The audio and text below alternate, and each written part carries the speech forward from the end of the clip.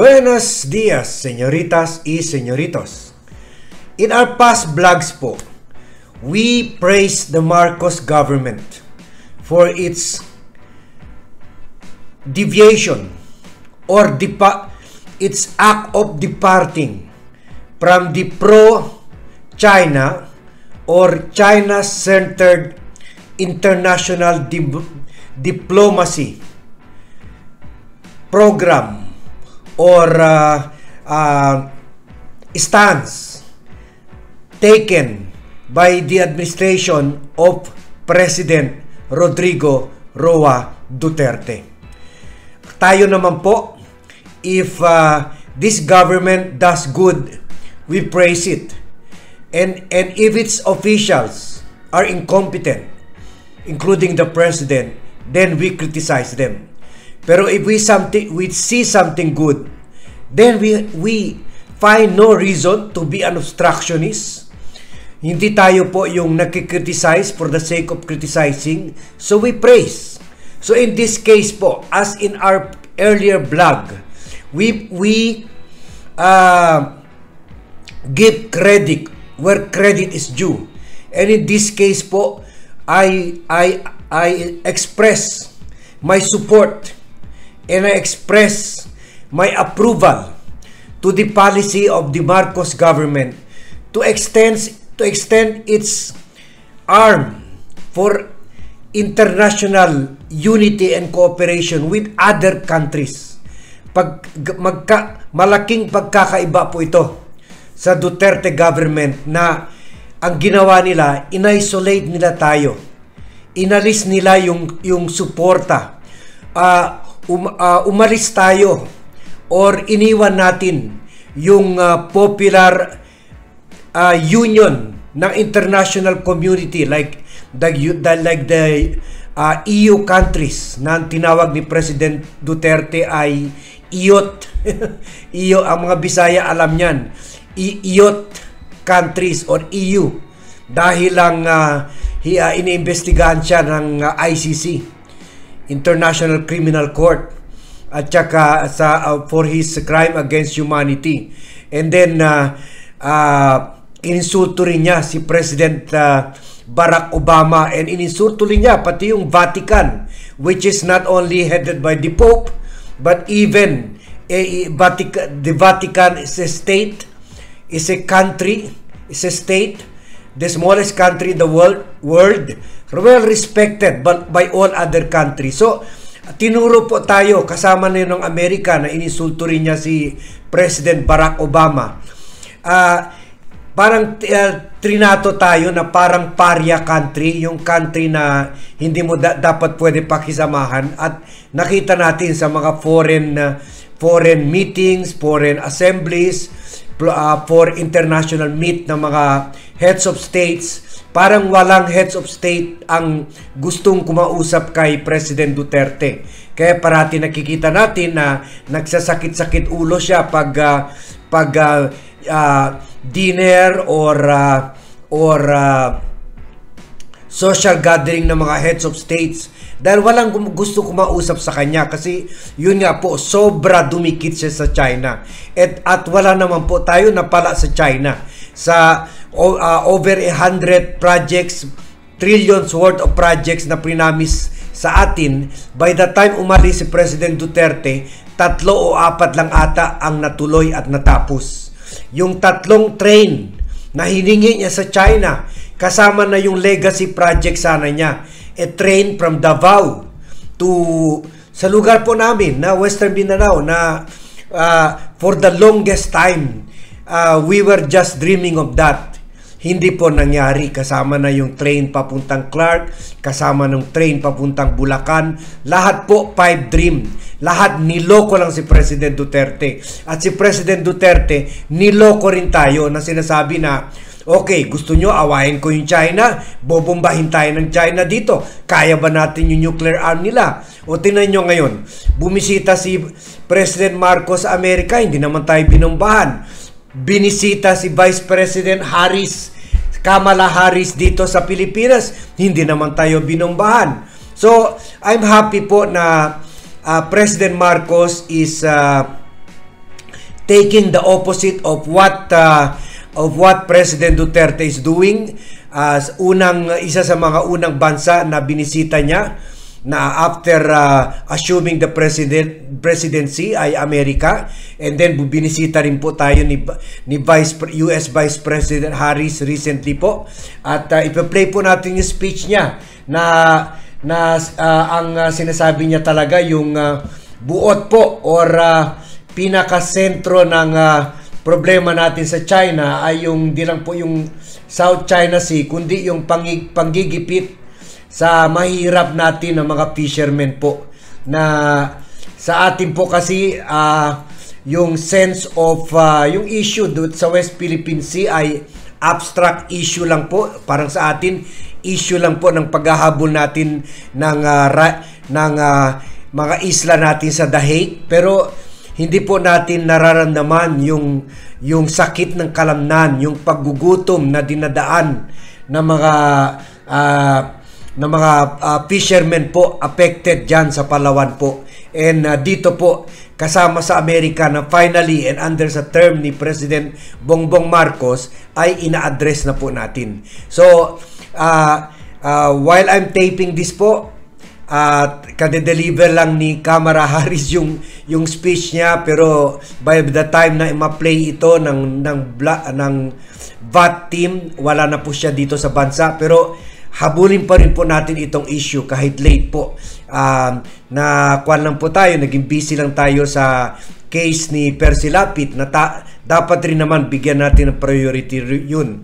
Pero bigyan rin natin ito ng priority po because this concerns our country, this concerns our fellow Filipinos na nagsasuffer, lalo ng mga fishermen dyan sa mga areas near the West Philippine Sea.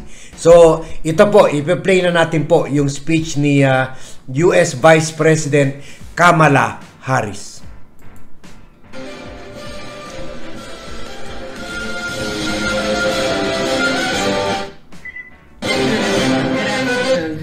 Thank you, Mr. Undersecretary, for the warm welcome. It is truly great to be here with all of you, local elected officials, distinguished guests, and community leaders. And it is an honor to be with members of the Philippine Coast Guard. The United States is proud of our long-standing ties with the people of the Philippines. I am here in Palawan to underscore the importance of our partnership in order to create economic opportunities, protect coastal ecosystems, maintain peace and stability, and uphold international rules and norms here in the South China Sea and around the world. To uphold international rules and norms is to support the lives and the livelihoods of people throughout the region. Earlier today, I heard from local officials in Tagburas about the generations of families that have fished these waters. The fisheries of Palawan not only provide food for residents, but serve as the economic lifeblood of this island. I met fishers who go out every day and sustainably catch mackerel and tuna. I spoke with a young woman, her name is Jacqueline, who runs a fish drying business, a business that has been so successful that she has taught other women how to dry rabbit fish so that they can too participate in a vital industry and benefit from extra income. Community leaders here are also working to help residents adapt to warming waters and extreme weather. The stories I have heard make clear this community has come together to sustainably manage natural resources. Despite many challenges, I saw the strength and the resilience of the Palawan community. However, the vitality of communities like this is at risk. Communities like this have seen the consequences, and people here know the impacts when foreign vessels enter Philippine waters and illegally deplete the fishing stock, when they harass and intimidate local fishers, when they pollute the ocean and destroy the marine ecosystem. Illegal, unreported, and unregulated fishing, also called IUU, is far too common across the world's oceans. It presents a direct threat to coastal ecosystems and economies. To help address these maritime issues, the United States is proud to have a strong partnership with the Philippines, which includes the training recently conducted on this very ship with the Philippine Coast Guard and U.S. service members. And today I am pleased to announce additional areas of cooperation. The United States will provide new funding to Philippine maritime law enforcement agencies to increase their capacity to counter IUU fishing, to enhance monitoring systems, and to upgrade equipment.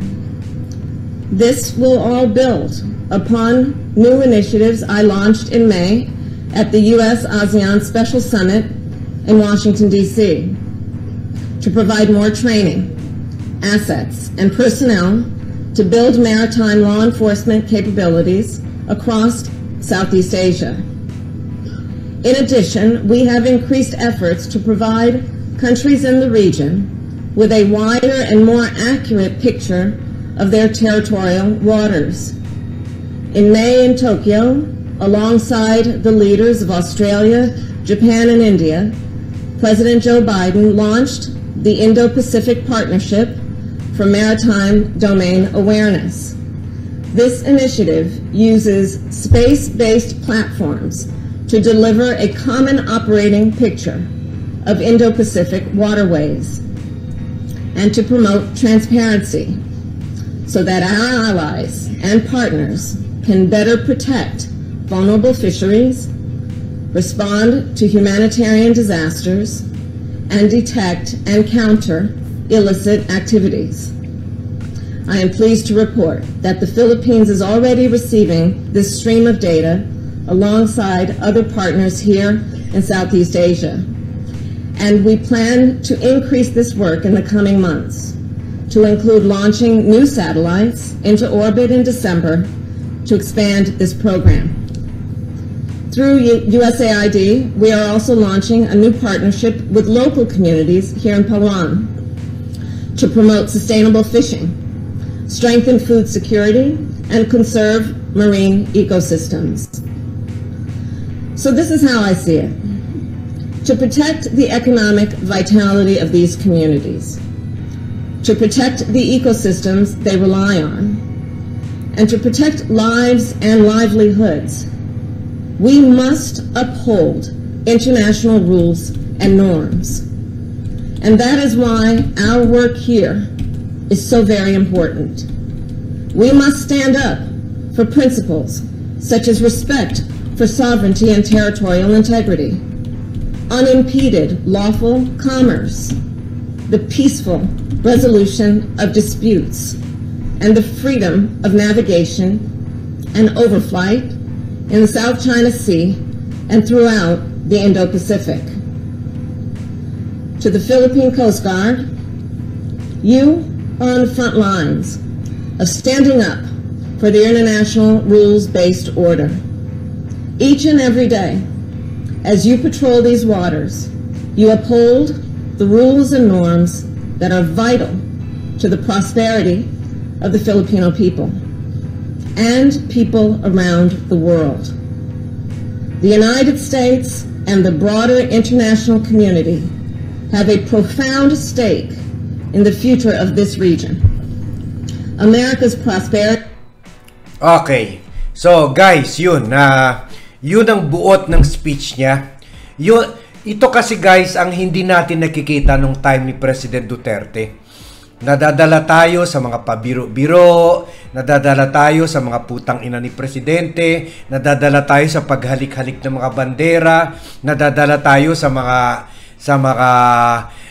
pahalik-halik sa mga babae, nadadala tayo sa pagmura-mura, yung I will kill you if you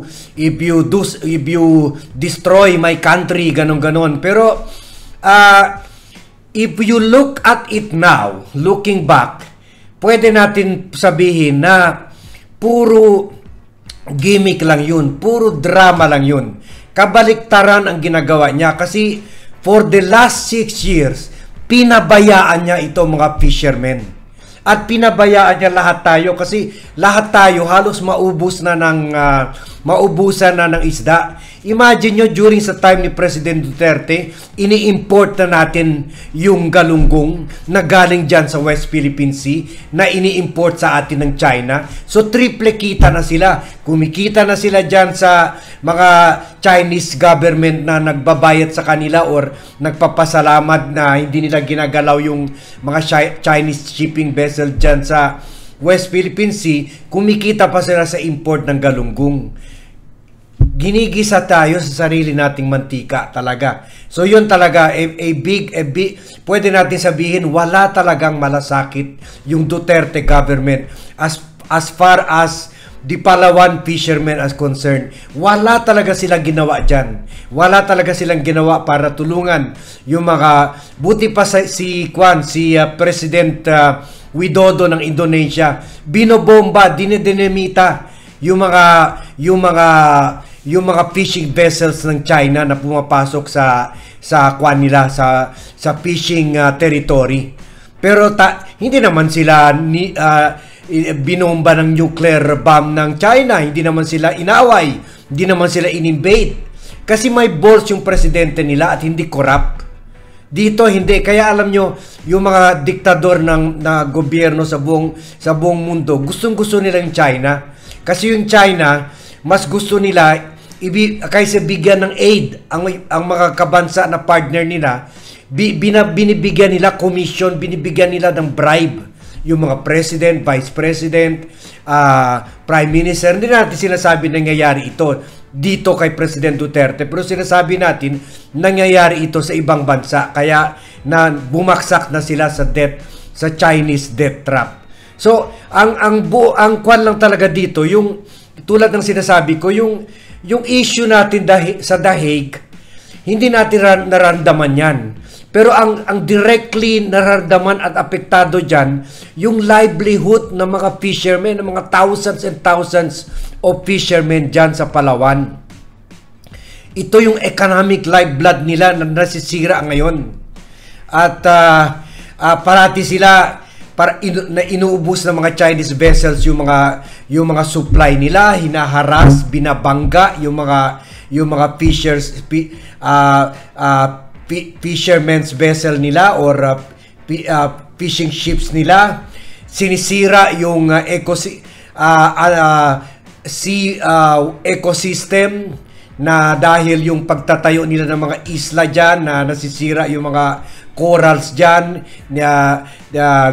para lang maitayo yung ginagawa nilang parang fortress na dyan, military fortress. So apektado tayo lahat, at hindi ito yung hindi pinakita sa atin ni President Duterte.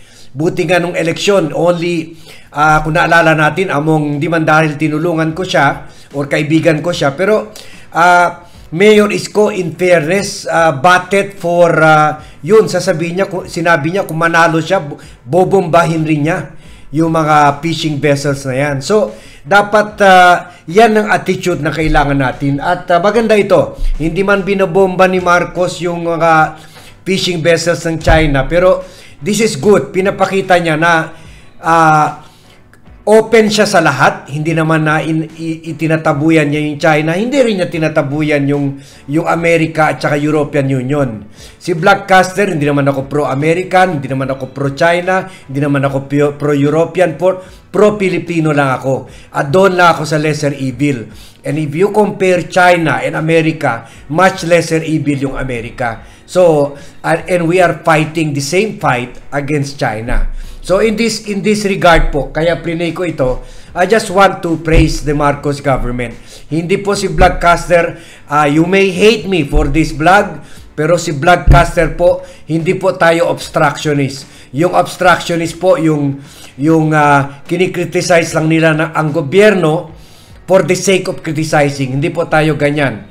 Fair is fair. So in this regard po, I support so far kung ituloy nila ito at wag sila ulit magsipsip sa China. So this is something good. I find reason to praise the Marcos government.